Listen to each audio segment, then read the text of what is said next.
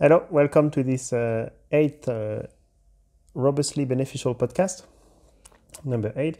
We will discuss the paper by Le, actually, today, entitled Roadmap for Robust End-to-End Alignment. Yeah, so this is a paper I started to write like a bit more than a year ago. And the reason for this paper is that I felt like in the alignment research and AI safety research, there were a lot of ideas, but there were like local ideas and like patches you can put here and there to solve this or that problem. And I found it a bit frustrating that there was not a global picture of everything that needs to be done. And I think this is very important in terms of safety, because when you're trying to design a safe algorithm or a safe process, then any part of this process is potentially a vulnerability. And if it was not designed carefully, the whole system can be compromised. So one of the key motivation of this work is trying to include everything, to have an end-to-end alignment of the algorithm, like everything that needs to be done. So that was one of the main motivation. And the other main motivation is to try to cut it down and to decompose it into a huge number, if possible, not a huge number, but a large number of very small problems that hopefully can be tackled independently, so that anyone could just see, oh yeah, this problem sounds interesting to me, I can work on this. And so that its work on this is extremely useful, even though the person who's trying to solve this part has no idea of what's done for the global picture. So yeah, that was the motivation of it. And so the decomposition you have is in 5 main parts, and you would say that approximately every part has between 5 and 10 sub-problems that can be worked on? Yeah, so that's sort of how the paper is written. I don't think like any of this should be taken too rigidly, too seriously. Like it's more like a picture to have in mind, like a roadmap. You don't have to follow it exactly, but at least I think it's useful to have this in mind, so that you know what are the different parts, and also like what are the parts that are most neglected. Because some of these corresponds to things that research that is already ongoing. Yes. But arguably there are parts of it which have been neglected so far, and there's not enough research on.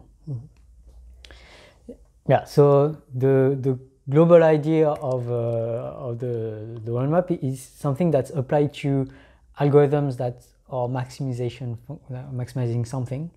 So typically what I have in mind is mostly reinforcement learning in a very general sense. Like we have like the last video, the last podcast was about reinforcement learning. And we also saw that reinforcement learning is not that different from some like supervised learning on some longer time scales. Yes. And like the roadmap definitely applies to supervised learning. It's not specific to reinforcement learning. More generally, the problem is like if you have an algorithm that does maximization, and in machine learning these days we essentially only have maximizing algorithms, then the problem of what this algorithm maximizes becomes critical. And the whole point of the paper of alignment, and especially robust end-to-end alignment, is to make sure that what is optimized by our algorithms is something that really should be optimized, and that's going to benefit mankind by being maximized. Yeah, so this, what you are saying, sounds very much like the usual way to discuss about the problem of the alignment. Yeah. So computing the right objective function for knowing what humans truly want to optimize. Yeah. And actually this is just one of the components in the roadmap you propose, the center component. Yeah. I think we can use the names of the components. Yeah, so the basic idea is to try to find a name to the different components that are easy to remember, but like from my experience, they're not that easy to remember in the end, but it's like Alice, Bob, Charlie, Dave, and Erin, so A, B, C, D, E. So Alice, Bob, Charlie, Dave, Erin. So Alice, Bob, and Charlie are like very classical names in computing. So I did Dave and Erin, I guess. And they are all components and doing something to make sure that. So Alice is the main, is the maximization algorithm. It's the thing that's doing reinforcement learning or supervised learning. Like it's the maximization algorithm. It's what most people are working on these days. Yeah, exactly. So yeah, and what we want to make sure is that it's maximizing the right objective function, and the computation of the objective function of the rewards to be given to Alice is done by all the rest. Like all the rest can be thought of as the reward system, like how to something that computes the reward. And I think it's important to have in mind that in complex applications, these rewards are going to be difficult to compute. It's not like a human can come and give the rewards, especially if you think of YouTube, like it has to receive rewards like billions of times per day. So it has to be done algorithmically. And so the whole idea is to imagine that this algorithm that computes rewards, there are different important parts of it. And so the different parts are Bob, Charlie, Dave, and Erin. So perhaps confusingly, I don't know if I would do this differently if I had to do this now, but it actually starts the other way. It starts from E, from Erin, then to Dave, then to Charlie, then to Bob, to then feed Alice with the right rewards. And so the different components, so Erin is in charge of data collection. It needs to get data in, Erin. I don't know if it's something to remember the name, but Erin has to do data collection. If you think about this, we can talk about this again, but if you think about this, like if you want to compute relevant rewards to be given to even to a kid today, like you need to know what the world is like, to know what is a good reward to be given. So data is critical. So that's Erin's job. But then you have to realize that data is usually partial, incomplete, biased. There's all sorts of problems with data, even if you have very good data collection. And so you need still to do some world model inference from the data. You cannot retrace the data. You need to do some world model inference. And this is Dave's job. So Dave's job is to try to represent the world, or at least all the relevant aspects of the world, to give rewards. So that's Dave's job, and Dave is doing world model inference, and then he gives the state of the world to Charlie, whose job is going to be computing how desirable the current state of the world is.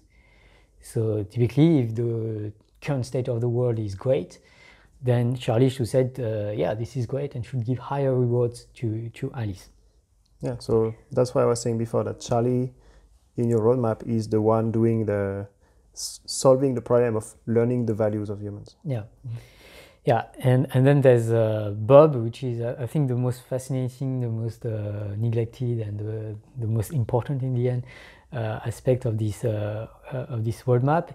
And what Bob is going to do is to modify the rewards given by Charlie to include some incentives to Alice, essentially so that Alice takes care and even upgrades the whole reward system. Because you have to imagine that especially early implementations, but even later implementations of this reward system, of this algorithm, are going to be imperfect. Mm-hmm. And there's a real risk of doing a counterproductive over-optimization of some measure that's only an approximation of what we truly want to maximize. And there's actually a name for this. It's called Goodhart's law. So Goodhart's law is something, probably we'll be talking about this at some point also on this podcast. But I think it's something very, very important for alignment and safety. It's the observation made by Charles Goodhart, who is an economist, that once you optimize over something, even though this something seems very correlated with what you want to optimize, Well, it can be very good early on, and it can seem to be very productive, but at some point, over-optimization can be counterproductive, if not catastrophic. So the example he had in mind was something about monetary transfers. You can think of, for instance, GDP. So GDP is typically a measure of how well, it's usually very correlated with how well people or the welfare of people. So high GDP is strongly correlated with happier people. But, and for a long time, as it was optimized, people were actually getting happier, life was getting better. But arguably, lately, and maybe if you keep optimizing for GDP, it's going to have very negative side effects. Also, it leads to some politics or some strategies to sort of hack essentially the measure, and this can be counterproductive. Another example that was given of good hardware is the fact that school systems are now full of rankings and scorings. And this incentivizes, for instance, students to work for the exam and to train on. And later on forget, because this is he's just a lowest effort solution to get a good grade. Yeah, and if you think about what people remember from school, it's a bit catastrophic. If you think about this, yeah. But it's also at a different level. Like the Shanghai ranking has completely changed a lot of the ways universities are structured. In some countries whose universities have a low ranking, like France, for instance, this has led to a lot of mess. As you say, when a French scholar is trying to give his affiliation, sometimes it changes from one year to another every year, because there's a lot of politics involved, and arguably it's not that clearly productive for research or for teaching in these universities. Okay, so somehow this is the role of Bob in your roadmap, which is because the value learned by Charlie will be never fully perfect, but we can expect over time that they will better and better approximate our true values.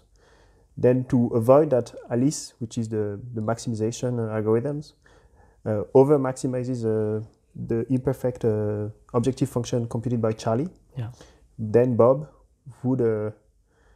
would transform the reward that Charlie computes and give to Alice a different reward. What else? You mentioned that Bob is doing is also giving other incentives to Alice. So I think essentially it's like making sure that Alice will take care of the reward system as a whole, making sure that the data collected by Erin are plentiful but also reliable. I think this is a very important challenge for AI safety, making sure that we have reliable data, especially if you have large-scale algorithms. So, for instance, if you ask yourself, what is a good video recommendation these days about coronavirus? For instance, let's take a very present day. Right now we are in the midst of the coronavirus outbreak. If you're looking this years in the future, maybe you'll have forgotten. But like right now it's a bit of a big deal. Like a lot of people are talking about this, and it's not easy to know what recommendations should be given in terms of the coronavirus. Typically, you want people to be prepared for this, but you don't want people to be panicking. And the level at which they should be worried about this has to do with how risky it is for them. And it is actually very hard to know how, like right now, for instance, at TPFL, I've just had this discussion. We regularly have these discussions with different people. It's like, how seriously should we take this? Like, should we stop public events? Is it okay to do this podcast just you and me? I guess 2 people is fine. What is the threshold? Like some people are just staying at home out of safety. and to better know what we should do and what we should not do. And because also this has strong economic impacts, like the stock market plummeted because of like a lot of things are not happening because of prevention measures. So it also has a cost to ask people to stay at home. And so what should be done is really a difficult question. And the key answer to what should be recommended typically by a YouTube algorithm strongly depends on what the world is really like. Like if you could know who is actually carrying the coronavirus, it would be so much easier like to give the right advice to different people. And to do this, you need quality data, and having reliable data about the coronavirus is very difficult. What's quite remarkable is that it's not completely impossible. So there's WHO is doing a lot of is trying to organize a lot of the information about this. You have the Wikipedia page on the coronavirus outbreak per country that lists the number of cases per country. They try to have more localized data and so on. So, and I think it's quite remarkable that we have access to so much data, but this is nowhere near the best kind of data we could have. And so more generally, I think to give good recommendations, to have robustly beneficial algorithms, data collection is really, really important, and we should think about how to collect the best possible data to make algorithms beneficial. Yeah, so not only Erin, the data collection should be in the pipeline of the end-to-end robust alignment, but also we expect that Alice, who has the possibility to influence the world because she's the one taking decisions, also should make effort to improve the quality of the data collection process. So one other thing I had in mind is that in this process is that essentially Alice would be the only one who's actually acting on the world, in a sense, like sending messages in a unboundedly restricted manner. And as opposed to this, all the other components is just like again, I don't think this is like we should stick to what I propose, not at all. But the idea I had in mind, at least, is like to make sure that Erin, Dave, Charlie, and Bob were just doing their jobs, and they were not like doing things that were not planned by this roadmap. Because if they were starting to send messages all over the way as well, then they would potentially be causing harm that we did not anticipate. So like the way of framing is also like to restrict the risks of dangerous message propagation to just Alice. But of course, this means that Erin cannot self-improve in a sense. And if it wants to self-improve, actually it should not want anything, but if it wants to self-improve, like essentially it would be telling Alice, or Bob should be telling Alice more precisely, that Alice should improve the whole reward system. And this is done typically by giving to Alice higher rewards if the reward system gets improved, if there are better data collected in a more reliable manner. Yeah, so is it that in the data collected by Erin, there's also data that describe how Erin is collecting data? Yeah, so I think this would be the way to see it. Not only about this, I guess, but also data about how the whole reward system is functioning.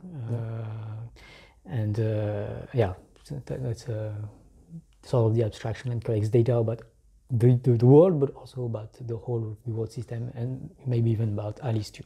Okay, it makes me think again about the discussion we had on black boxes. Yeah. So should it be that also, even if Erin, Dave, Charlie, and Bob, they are collecting data about the world, completely aware of the state of Erin, Dave, Charlie, and Bob, should Alice be aware of that? Meaning that if she's if the whole pipeline is fully transparent to Alice, somehow I expect that she would be much better at hacking it in a way that are undesirable. So that would be Bob's job to make sure that like if there's a potential hack of the system, Bob needs to give incentives to Alice to patch it.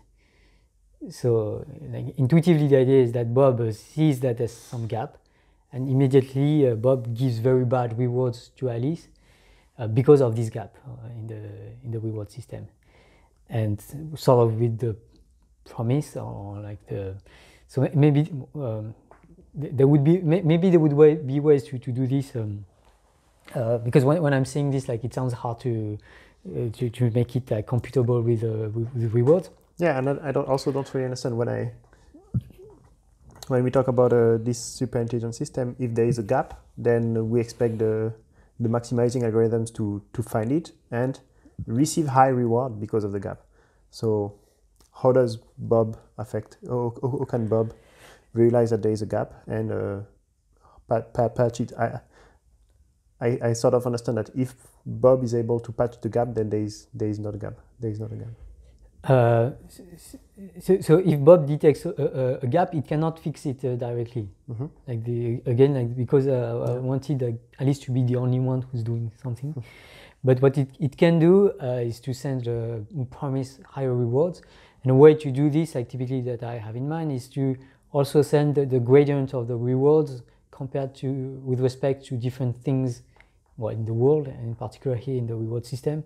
So typically there would be a gradient of like if you slightly patch the gap, then I would give you high rewards because the gradient of it is high. So that could be a way to formalize this idea of I saw this gap, you should fix it. So this really shows also that Bob needs to be in some sense better at predicting things than Alice itself or something like this. When I wrote this, like the first time, especially, I was like, I'm not even sure that there's a solution to this problem. And it sounds extremely difficult, and by no means like the roadmap solves the problem. Not at all. Like it's just a way to decompose the problem, but it still seems like extremely hard, especially designing Bob. But I grew slightly confident in at least the existence of a solution, because the whole pipeline and especially Bob's job seems to me very similar to what Julia Galef calls intellectual honesty. So there's a video on YouTube, I put it in the description, where Julia Galef discusses this concept, and she argues it's extremely important, and I'm really convinced that because like typically if you educate more scientifically Democrat people in the US, then they tend to believe more in climate change, which sounds good. But if you do the same to Republicans, then they actually tend to believe less in climate change. And so this really shows that scientific education maybe it's relevant, but it's definitely not sufficient at all, and can be even counterproductive in this case. And the reason for this, Julia Galef argues, is that maybe in this case in particular, the Republicans were lacking intellectual honesty. Like they got better at reaching their goal, at arguing in their favor, and that's what a lot of what scientific education teaches in practice. Like maybe it's not what it should be teaching, but in practice it's what it's teaching. And she argues that if you're more capable because of education, you're also more capable of lying to yourself, of self-deception. And if you want to prevent that, in a sense, you need to be striving for intellectual honesty. And intellectual honesty is making sure that the data you collected are actually unbiased, and you made sure that the data were reliable and things like this. So that's Erin's job. You made sure that your world model inference from the data that you've read is done in an unbiased manner, in a good manner, in a quality manner, close to Bayes' rule if you're Bayesian. And that's Dave's job. And you also trying to make sure that whatever you're going to try to do afterwards will be motivated by your true volition and your true preferences, and not by the thing you want right now because you're a bit tired and you just want something that you will regret later on. And so in the end, intellectual honesty seems to be exactly the problem that Bob is trying to solve, namely making sure that the whole reward system is performing well. And the way to solve intellectual honesty, Joagel argues, so there are essentially, there's only mostly one way, which is giving yourself the right incentives. And Joagel argues there are two kinds of incentives you can give yourself, two kinds of rewards you give yourself. One of them is social, so you can surround yourself with the people who value intellectual honesty typically, or things like this. And this, I think, hugely helps. Mm-hmm. But the other thing is internal rewards, is to make sure that you receive rewards whenever you access better data, even if it's bad news, whenever you make better reasoning, more closer to base rule, even if it leads to conclusion you don't like. Sorry, I had a bit of a problem during the recording. What I meant to say is that if you want intellectual honesty, you also need to strive for the fact that you're acting according to your true preferences, your true volitions, things that you really, really prefer, and not things that you would regret later on. So I guess this is part of intellectual honesty. And to get there, you really need to make sure that all the components, Erin, Dave, and Charlie, are performing as they are supposed to. And Dave's job is to give the right rewards in order to get there. And this really raises the question, like, how can Bob make sure that the reward system is functioning well? How can he score the performance of the reward system? Can he score, for instance, the performance of data collection by Erin? And I think this is a really critical question. And the key for this is certainly going to be data certification, making sure that the data are certified as they should be. And particular that using cryptographic signature, for instance, you can sort of guarantee the traceability of the data and making sure that the data comes from a trusted authority. Yeah, so the reason why we trust some text is because it's signed, and I think the same thing must be more and more done for videos as well. Like they should be cryptographically signed. So I think having a whole pipeline of sort of certification and signature from trusted entities is really important. And if you think about the data about coronavirus, it's like mostly because it's signed that I trust what's on Wikipedia or WHO or the World Health Organization. But the problem of data collection is much harder than this. You have all sorts of biases and stuff like this. Somehow we humans are somewhat able to judge how biased things are. I think we need to reflect on how we do this and to make sure that algorithms are doing this well as well. And then there's the other parts of the pipelines. For instance, Dave, who's doing world model inference. Like you need to be able to assess like how good it is at doing this. Like one way we do this, at least for humans, is to give them tests or to track, to ask them to explain how they switch their minds. I think like this is also a problem that is posed for humans. Like how do you make sure that a given individual has a good role model, especially for controversial topics? This becomes very important and tricky. So you mean when humans agree on the data that they have observed? Yeah. But still don't agree on what they infer about the world. Yeah. Then how they will discuss with one another too. Yeah. And if you are an external observer and you see how they make their inferences, how do you determine which one is doing the best inference? Yeah. I think this is a difficult problem. So there's one trivial answer, I guess, is like just do all the computations that they were doing or apply base rule to everything. But that would not be like desirable for Bob to do this, because essentially he would have to do the whole pipeline itself, and then he would itself become a liability and stuff like this. So I think it's important to have algorithms that are able to assess if other algorithms are doing a good world model inference. And for some cases, like there are some people that we maybe tend to trust because we see them changing their minds, explaining themselves. Like displaying intellectual honesty typically. So these are ways to gain trust in world model inference. that are not by redoing all the computation of the world model. So you think that the research in machine learning about interpretability fits in this? I think in the end, interpretability is going to be important. I think it's even more crucial for Charlie.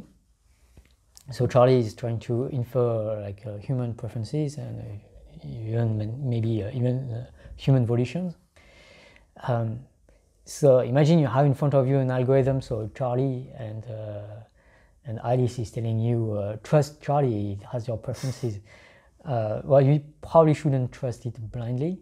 Yeah. Probably what you're going to try to do is to interact with it. And so there's a really nice paper about this called WeBuildAI. At some point, probably we're going to talk about this, where you have this interpretability that's really critical to gain trust in the system. But this works well for preferences. It's already a bit harder for so-called social choice. So social choice is like, okay, the algorithm has taken into account what I prefer, but does it affect its actual decisions? Because its decisions should be affected by what everyone prefers. So it has to aggregate the different preferences. And here you have the sort of the same problem as making sure that your vote has been taken into account in a presidential election, for instance. Mm-hmm. If you really think about it, it's not easy to verify. Like, in the end, you sort of trust that there's people who are doing their jobs and checking on one another, but you don't know any of them. And in some countries, it can be a big of a problem. I'm not naming any country, but and these are still relatively easy compared to the interpretability of an algorithm that's computing your volition, because you don't even know your volition that well, probably, and maybe the algorithm is going to conclude that if you thought longer, you would actually prefer this, but right now you don't actually prefer this. It's like talking to your parents, and the parents supposedly know you better, and maybe they do. But they still need to convince you that they know you better. Mm-hmm. And that can be very, very hard. So here, interpretability is key, and it's going to be very, very difficult because you need to convince humans of things that maybe they don't want to believe in. And that can be very, very tricky. It's another part of the challenges. I 100% agree with that. Yeah, so that's the overall picture. So maybe instead of so maybe in this case, like instead of trusting the result of the computation or redoing the computation yourself, you can rather try to gain trust in the algorithm itself, in what are the key steps of the algorithm that computed your volition. And if you're convinced that, for instance, if I explain to you that the algorithm took your inputs, your preferences, but it's so that people who has your preferences, if they thought longer, change their minds. It actually observed people who thought longer and actually changed their minds, and that's why it anticipated that you would change your mind as well. Maybe it starts to be a bit convincing that the algorithm is actually doing the right prediction, especially if it gives like examples of people you know or something like this. Yeah, okay, but this sounds like changes over a short period of time. Yeah. And also I expect a lot of mind changes are not in that category where maybe everyone would be changing their mind at the same time. So maybe if we today compared to 3 months ago, I think a lot of people have changed their mind about how important it is to be prepared against pandemics. Yeah. And so if 3 months ago the algorithm was telling us you would all prefer that the world was more prepared against pandemic when people were not very worried about it at all. So yeah, in that case, there is not really any example of people that previously changed their mind and everyone has changed at the same time. Yeah, and sometimes it's like if you take the example of well-educated Republicans who deny climate change, it's going to be very hard to change their minds, even if you do the YouTube algorithm. Well, for me, it's like impossible to change a Republican's mind like that, at least. But maybe the YouTube algorithm can have repeated exposure, but it still needs to do this very, very well. And in the process, like there's always the risk that the user stops trusting the algorithm, and they says, yeah, I don't want to, I think this algorithm is just trying to manipulate me into changing me into something I'm not. Yeah, this just shows like how difficult the problem is.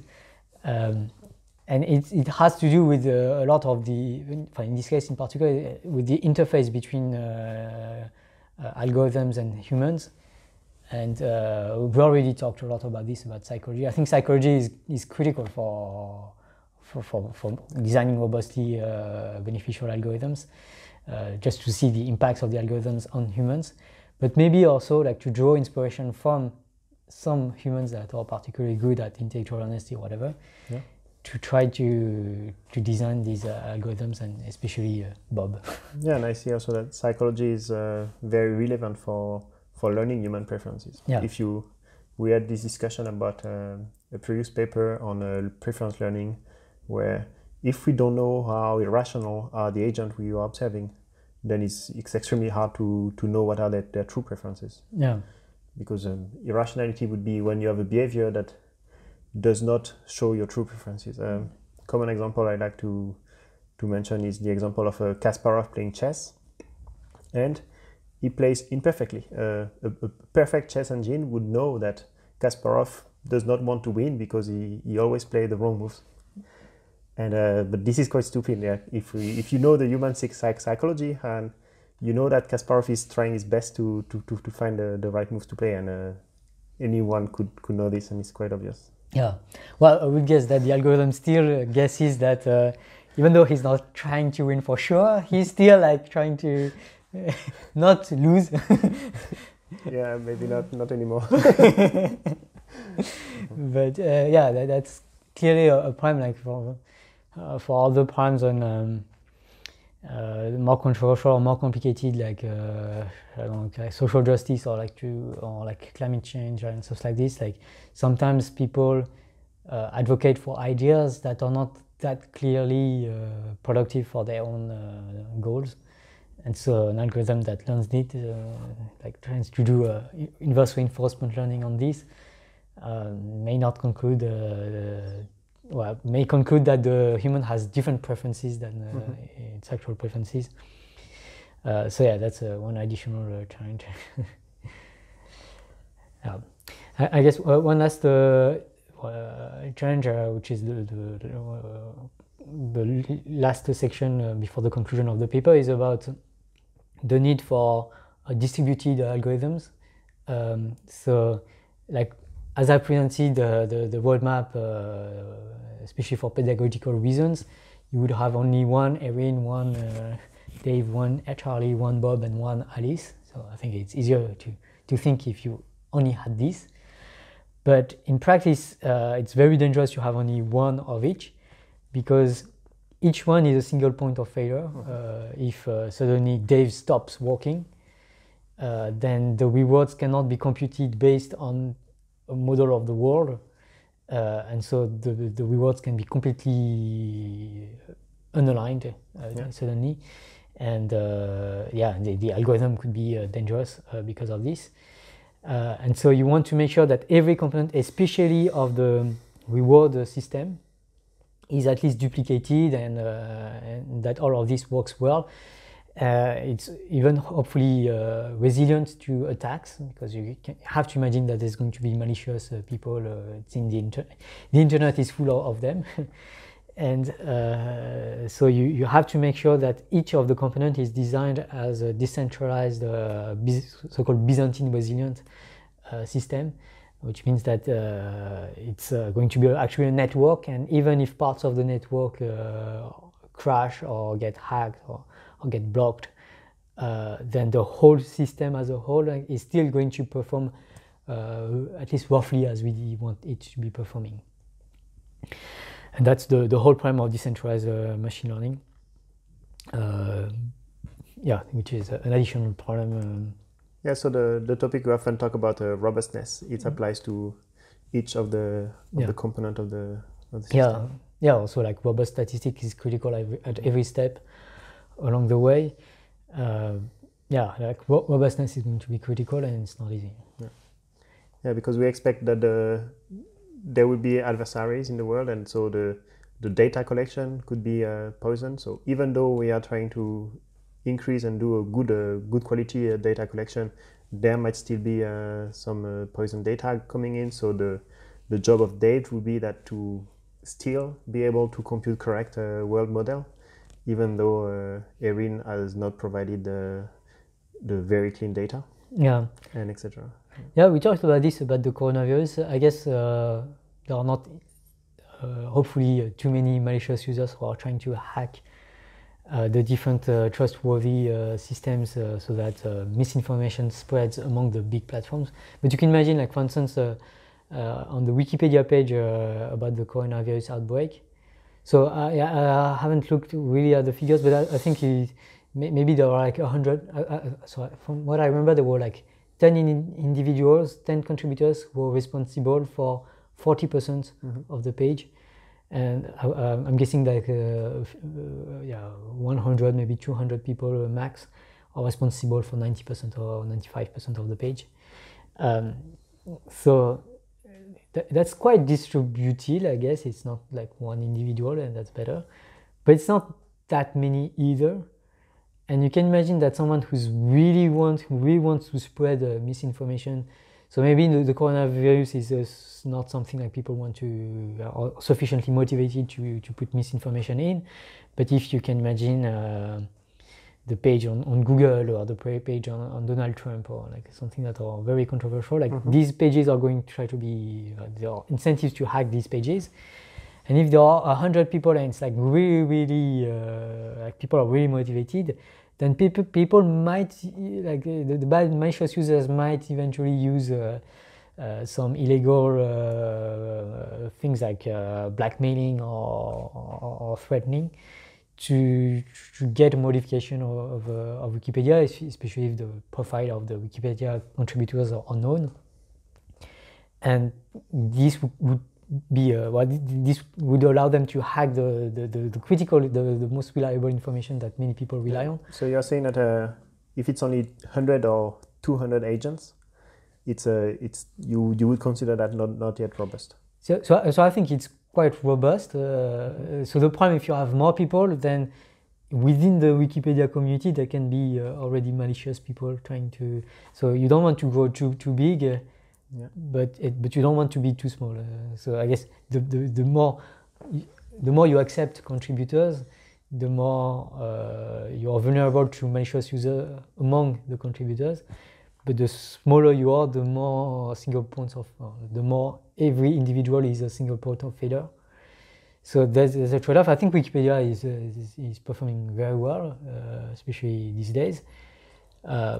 But it's not that much of a given that it will always perform as well as it is. I would still predict that it's still going to be quite fine. But if you live, maybe if there are increased tensions throughout the world, maybe the internet can become even more adversarial, like more and more people are pushing for their own ideas. And in this case, I hope Wikipedia will never fall, of course. It's arguably the most reliable source of information we have these days in the world. And I hope they will, still quite believe that they will be resilient to this, but it's something to ponder. I think, especially if you think before the advent of Wikipedia, it wasn't a given that there would be Wikipedia. It's the same thing for the World Health Organization. Like at some point, some people actually wanted to create the World Health Organization because they were scared of they wanted to have better global health and also to fight the potential pandemics. But it was not a given. You had to have people who were motivated to do this. And like I've heard from back channels, like, because the WHO is not that far from us, like it's in Geneva. But I've heard that like financially they were not doing that well last year. I'm guessing they're going to be doing better this year because of the coronavirus. But yeah, the resilience of such structures is also important and something to think about. Yeah. So you think that we could get inspired on how Wikipedia get humans to collaborate together, even though humans, I guess the one that participate on Wikipedia, they still disagree on a lot of issues. Yeah. Yet the product that is aggregated from them is somehow very reliable, neutral, and doesn't have is not full of fake data. Yeah. So we could get inspired on how Wikipedia stays quite robust to all this adversary that try to manipulate the platform, but still get a good result. We could do the similar things when considering each of the component of the roadmap. Yeah, I think it's something to draw inspiration from. All right, so yeah, one case would be a distributed Dave, that so many agents, many servers, all trying to infer world model from the data collected by Erin, but maybe not each individual piece get to see the whole data. They see only part of the data, so they would compute slightly or very different world models, but then we would still need to aggregate these world models to decide what to share with Charlie. Yeah, so that's actually a paper I'm currently working on, trying to do decentralized learning in the presence of malicious users, malicious nodes, like people who can participate adversarially to the system. It's a difficult challenge. The remarkable thing that is the blockchain.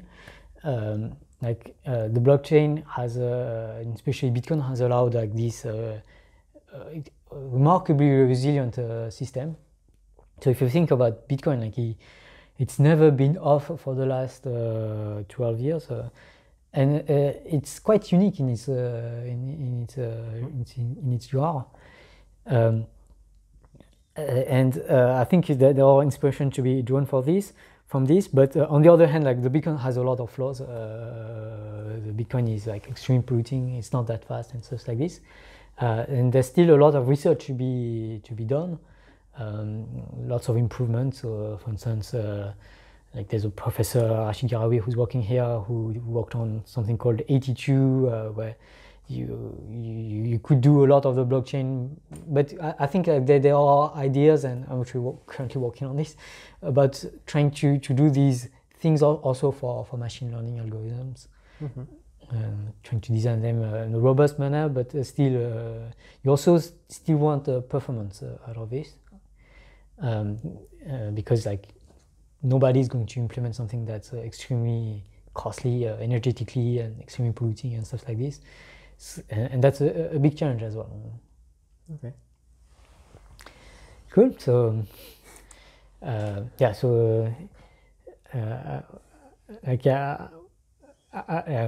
So after it's been a bit more than a year than I first thought about these ideas. I think I'm happy to say that I still think that they are not completely useless.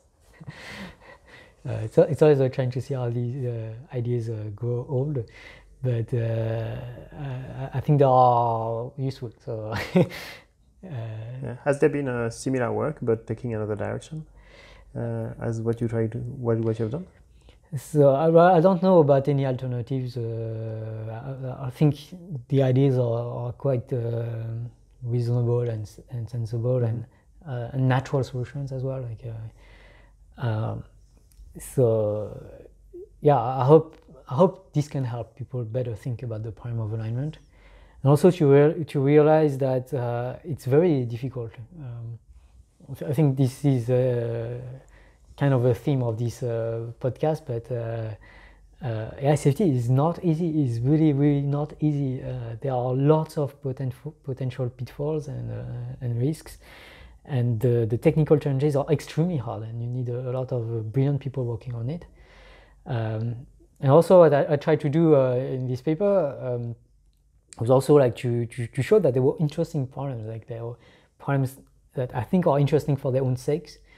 So like the work I'm doing these days on distributed Byzantine learning is also like mathematically quite really nice. I haven't done such beautiful mathematics for a long time. I was just happy to do this. And I think there are lots of problems like this in the roadmap. If you think about this, well, there are ways to pose them as really nice problems. And I hope also we're doing this in the podcast, like every episode trying to suggest research ideas. And yeah, hopefully this can inspire people and to tackle some of these ideas. Very great. Good. So I hope you enjoy this podcast, and I hope we'll see you next time. Yeah. Bye.